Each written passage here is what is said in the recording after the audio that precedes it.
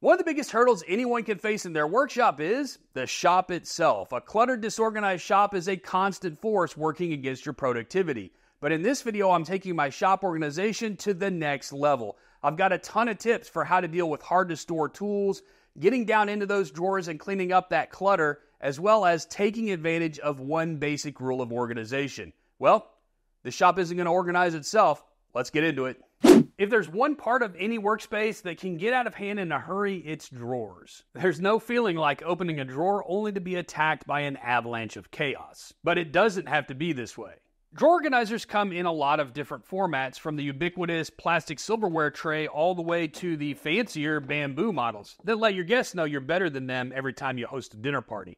And while I think these options are not great for the workshop, I do think the idea can be translated fairly easily. Behold, the marvel of organization for those who like their drawers as clean and tidy as a freshly made bed. And although this setup has a lot in common with its kitchen cousins, this is completely customized to fit this space and what I want to put in these drawers. And this type of setup is surprisingly easy to execute. I mean, after all, these are just thin strips cut up and assembled together, and we can handle that. The first thing I need to do is survey the drawer for size and then have a look at everything I want to keep in there. I want to make sure I account for the dimensions and quantities of the different items. Then I want to loosely arrange some of the items inside of the drawer, or in this case, a mock-up that I drew on my assembly table, in a way that makes sense to me and that makes the best use of the space. To start, I need to cut some thin strips of plywood. I'm using 1/2 inch for this drawer. You could probably get away with 1/4 inch if that's what you had. Cutting these strips is pretty easy. You could make these cuts on a bandsaw, but I find you get a much smoother finish if you use a table saw. But either way, I get to use one of my favorite tools, the thin rip jig. This little guy slides in your miter slot and locks into place, and then I can adjust it to cut a consistent width of strip on the outside of the saw blade. All I have to do is make the cut, readjust my fence until it makes contact with the jig again, and then make my next cut. All right, safety timeout. The reason why you want to cut on the outside of the blade and use a jig like this instead of cutting between the blade and the fence, it's just much harder to control really thin pieces, even if you have one of the fancy yellow push blocks. Because this sits in front of the blade on the outside, there's no pinching that's going to happen from making that cut. Once I was cutting a bunch of strips for cutting boards against the fence, and a piece fired back so violently that it went almost clean through the back wall of my shop. So, for the cost of a $25 jig, I'm going to make sure that doesn't happen again. Okay, back to work. To cut the grooves in these pieces, I set up my table saw with a dado stack. You could do this with a regular saw blade with a flat grind tooth, but I wanted to be able to make these cuts in one pass and move on, so it's dado stack for me. I dialed in the dado stack to match the exact width of the piece of plywood that I'm using so that you get a nice snug fit like this. I make the grooves nice and deep, about 2/3 of the way or so through the plywood. That way these dividers aren't going to fall out of the grooves. And everything has such a nice snug fit that when I'm assembling this inside the drawer, I'm not using any glue, screws, brad nails, nothing. It's just a friction fit.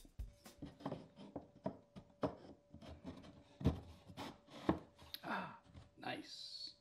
This type of organization works really well for drawers with large items, long and skinny items like pencils or rulers, but what if your drawers are filled with lots of tiny things? For me, one of the biggest things to avoid in a shop is disorganized fasteners. If you're not careful, you're going to spend a lot of time digging through a pile, searching for the exact right bolt, like you're on the saddest treasure hunt ever. So if you need to store fasteners, my all-time favorite find are these little 8-ounce plastic deli containers, and they're pretty cheap to buy in bulk. And I really like them because they're flat and stackable, so you can really pack out a drawer with a lot of fasteners. Obviously, they're clear, which is nice, so you can see what's inside there and know how many you have left. And if you need to get super specific about what's in there, it's real easy just to throw a label right on the top. And I find that this size container works like 99% of the time for the number of fasteners that I have.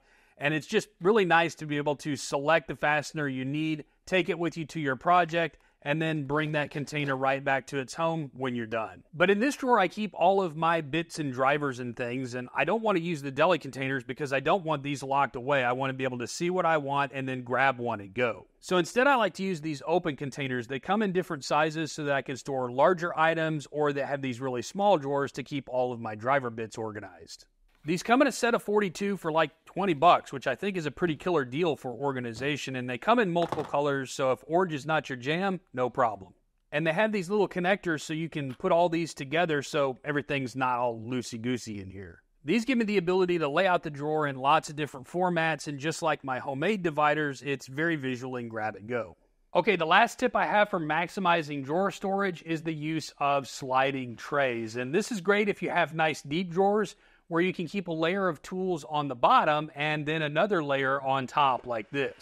The first thing you need to do is determine how much clearance you need for the items on the bottom so that the tray slides without bumping into things. Then just glue or tack a couple of strips to each side of the drawer to match that clearance. Finally, just build out some small trays that fit the width of the drawer like this.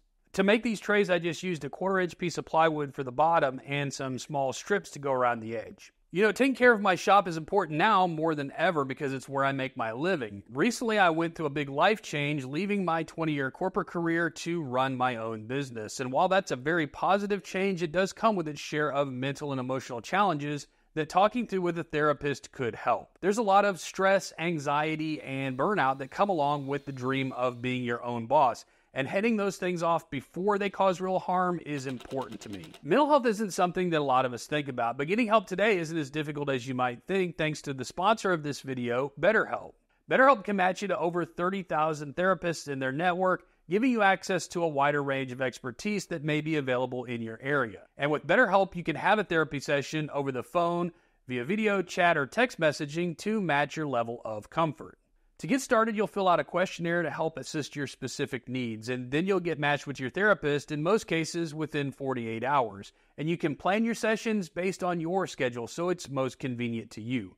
So if you think you might benefit from therapy, consider BetterHelp, and you can do that by clicking the link in the description below or visiting betterhelp.com/MWAWoodworks. Clicking that link will give you 10% off your first month with BetterHelp, so you can get connected to a therapist and get the help that you're looking for. And thanks to BetterHelp for sponsoring this video. So in my default out-of-the-box state, I prefer my workspaces to be tidy and visually clutter-free. I don't really like seeing tools sitting or hanging off of every surface no matter where I turn. Do you ever try to solve a problem in your head while other people are carrying on conversations all around you and their words and your thoughts are competing for your brain's attention? For me, it's like that, but with my eyes. That's why I like things in drawers or behind closed doors, which is why I build a lot of cabinets in my shop. The fewer things that mentally get between me and my creativity, the better. But I was recently watching a video by Adam Savage where he was talking about first order retrievability, and the basic concept is that as a worker in your space, you want the tools that you absolutely use the most organized in a way that they are easy to find and close at hand. And I think I've done a pretty good job with the organizing and keeping tools close to where I use them, but sometimes I struggle with the easy to find part. It comes with the territory when you like things to be out of sight. Labeling things does help me, but it doesn't do much good if I rearrange things and don't change the labels. Over time, I've realized that there's got to be a balance, a happy middle ground between cluttered and completely hidden. And one of the ways I've changed my approach is with this drill charging station. On the one hand, it does exactly what it says it does. It charges my drill batteries, but it does a lot more than that. I keep all my drills and drivers hanging right here, ready to grab and go, and it's also pretty easy to tell when one is missing. And yes, all you people heading down to the comments right now, I know I've got a lot of drills and nobody needs that many drills. What can I say? I like drills.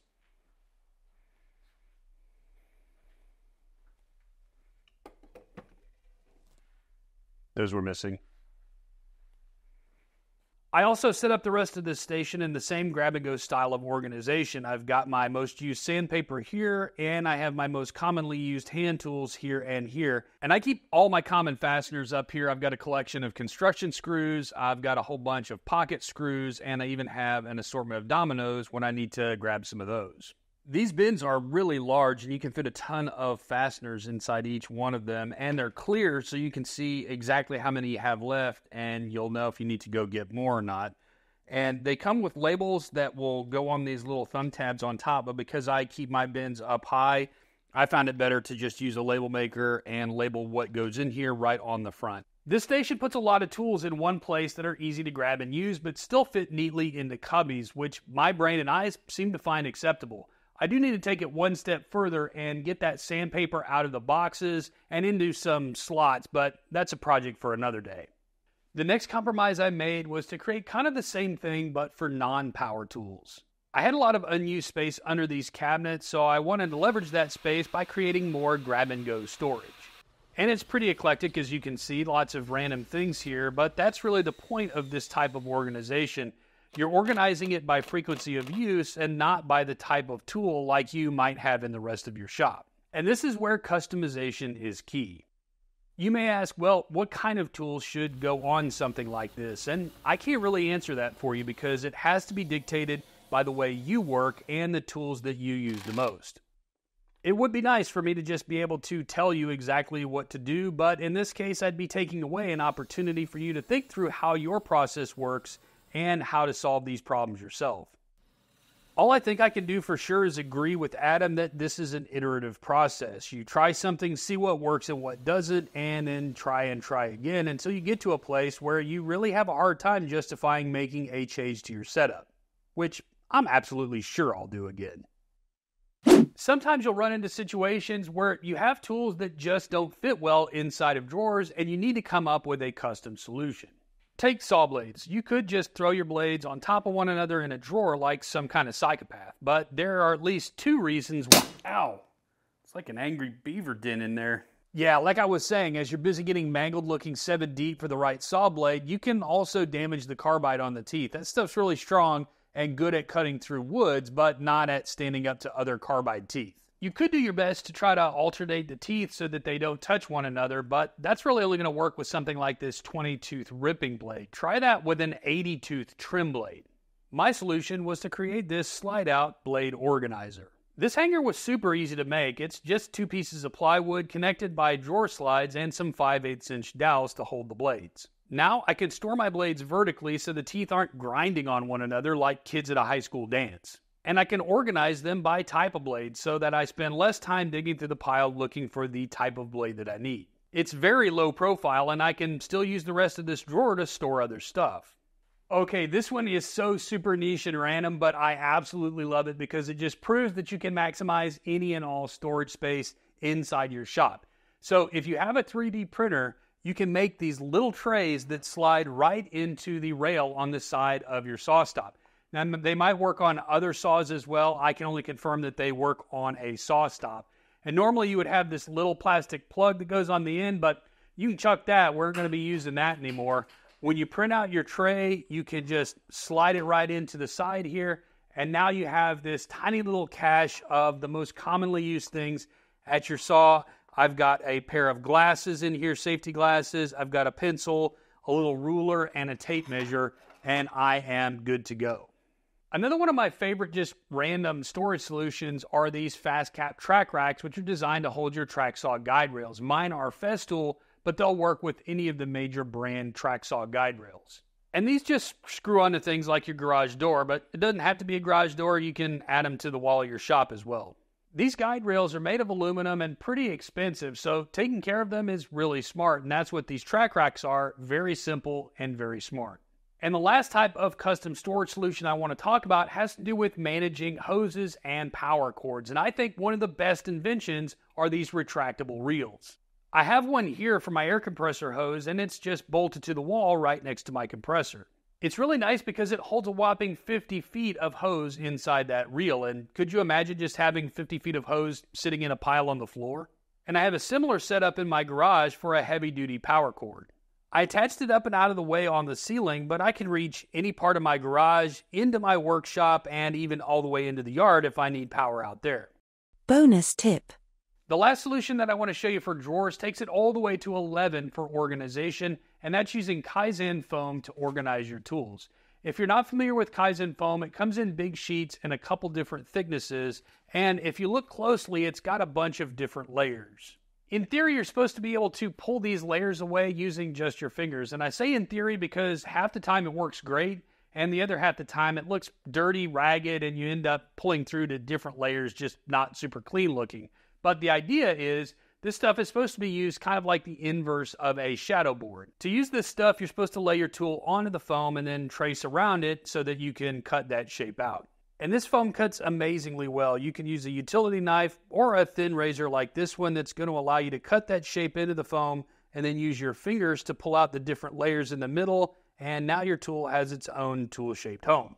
Normally, I would say this is an order of magnitude more than you need to go for everyday shop storage. It would get really expensive and time-consuming to cut out spots for every tool in every drawer.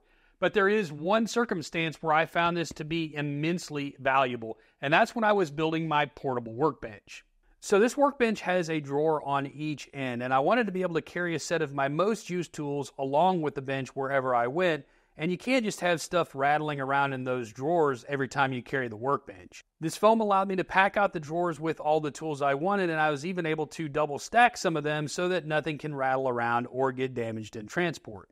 And I even found these little foam test tube carriers that work perfectly for 20mm bench dogs. It'd be super easy to lose those little suckers, and they're not cheap. And you also don't want to damage these and put dents and dings in them because they are used for accuracy and cutting. So I think this was a pretty big find. And if you're like me and you want to mix your love of organization with your love of cool tech, then you need to try this out. This is the Shaper Trace. Check out what it can do.